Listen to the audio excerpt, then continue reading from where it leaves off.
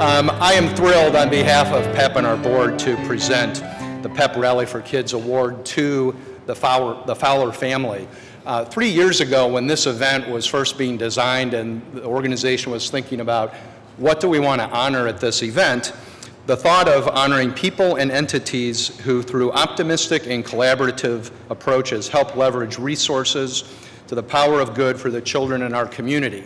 It's almost as if we flash forward 3 years and we were thinking about the Fowler family. One of the many characteristics that is so striking about the Fowlers is their commitment to taking an asset-based approach to everything they do. And in their civic and philanthropic endeavors, they work as a family. For PEP, there's a lot of similarities and connections to what we do. Many people know that Chuck Fowler spends his days at Fairmount Minerals, where the corporate motto is, do good, do well.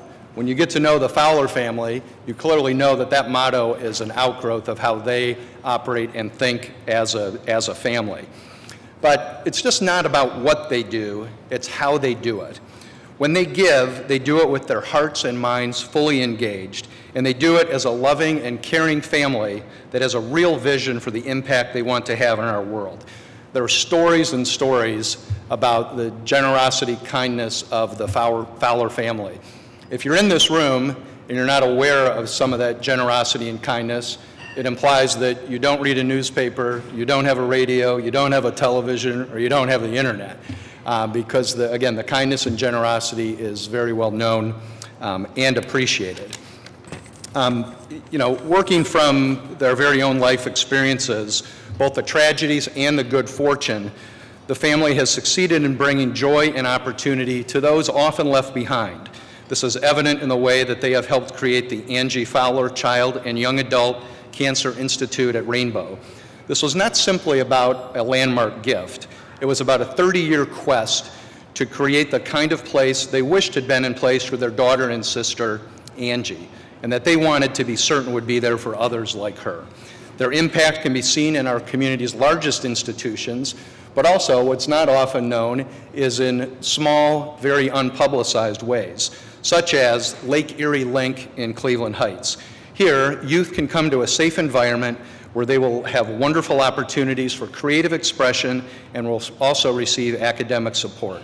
The Fowlers saw the potential in this concept and have given it the seed funding it needs to develop into all it can be for the community's children. The list of entities that benefit from the Fowlers' generosity, positive energy, and wisdom is extremely long. We'd be here another half an hour if I went through the entire list, but there's one recurring theme when you look through the list, and it is their intent to make the world a better place for children and future generations. Luckily for Positive Education Program, we're on that list, and I want to share just a very brief story that was told to me by Susan Berger, PEP's development director, about the Fowlers' first introduction to Positive Education Program. Char, Chuck, Holley, and Chann agreed to come and visit PEP's Autism Center, the Prentice Center. And so this was a big deal within PEP, the Fowler family's coming.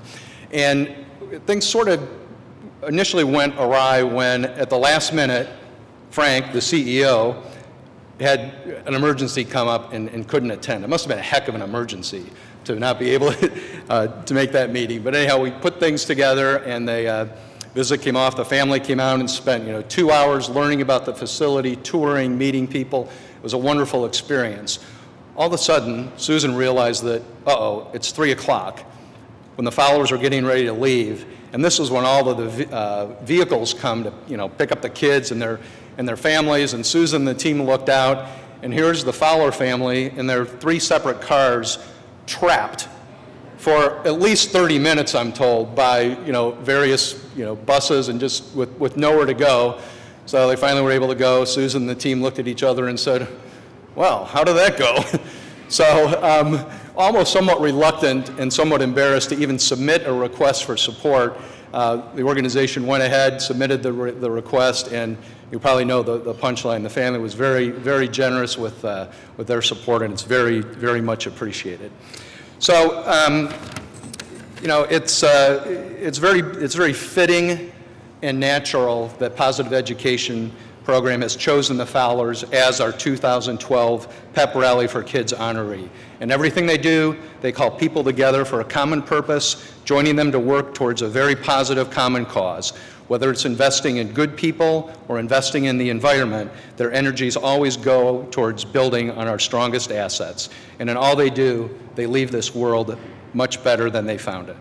For all of those reasons, it is our distinct honor to have the privilege to present this year's PEP Rally for Kids Award to the Fowler family in celebration of their incredible generosity, unparalleled commitment to the proposition that all children deserve every opportunity to fulfill their potential. So as an expression of our gratitude, we have books we made that are filled with messages and images that express our appreciation for all you do to make this a better and more joyous world for children. I'd like to invite Char and Chuck Fowler, Chann Spellman, and Holley and Alicia Martens to join me on stage with Frank.